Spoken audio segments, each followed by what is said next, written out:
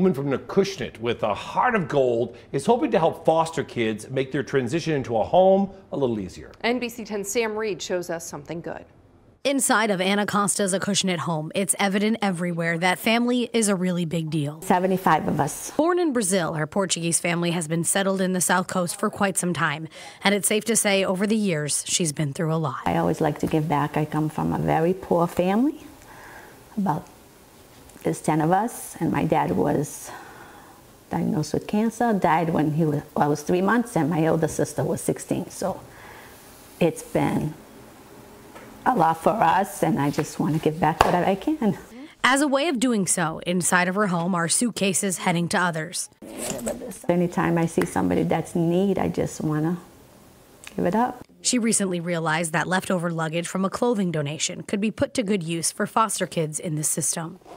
When they get pulled from from their home, sometimes they don't even have enough time to get a bag, and they put everything in a black bag and carry along. Anna knows firsthand. It does make a difference. How difficult something like that may be. I have adopted a child, and I also had fostered a child with guardianship. So she posted on social media about the effort, asking others to donate unwanted bags, and in no time, a few were claimed, and others were dropped off to her doorstep. But before the DCF worker reached out to me, all the bags were given to other people that saw the post. Since then, quite a few have been rolling in. She plans to donate them too, hoping her lessons of kindness will not only resonate in those receiving the bags. It's just to give a little bit of smile on someone's face. But her own children as well. They think it's great. I said, we're not here we're here to help people.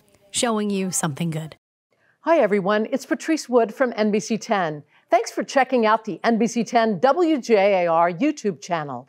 Click the links on your screen for more stories from across Southern New England. And don't forget, hit the subscribe button below and get notified anytime we post an update on YouTube. As always, thank you for turning to 10.